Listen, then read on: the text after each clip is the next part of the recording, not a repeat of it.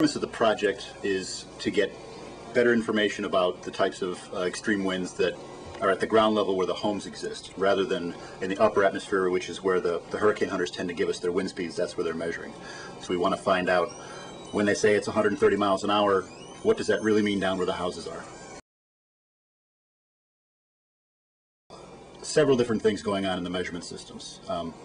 One part of the measurement system is to measure the wind speeds themselves. Another part of the measurement system is to measure the resulting forces, pressures on typical residential one-story houses in Florida. The owners have agreed to allow us to do this under several conditions. One is we provide them with some hurricane-resistant retrofits for the homes, for example, hurricane shutters and some other measures.